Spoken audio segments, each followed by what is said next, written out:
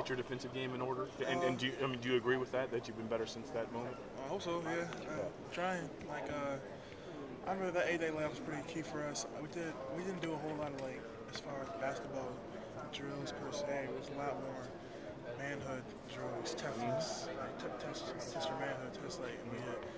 We're in a crucial part of the season right there, and coach made probably like I'm probably real hard those couple of days. And, it kind of benefited us as a whole. We had to push through, yep. And I think our toughness as a whole has been a lot better since then. Let's go back to the baby book for a second. Who did you work with over the summer on kind of practicing? And was it here or was it with the guys who came back and everything?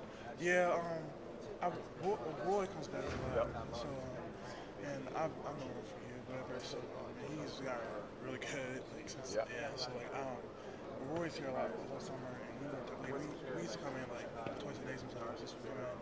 And I was on campus, he'd drive up here, we'd just work out. Yeah. And you just over and over and over do it? A lot of one-on-one.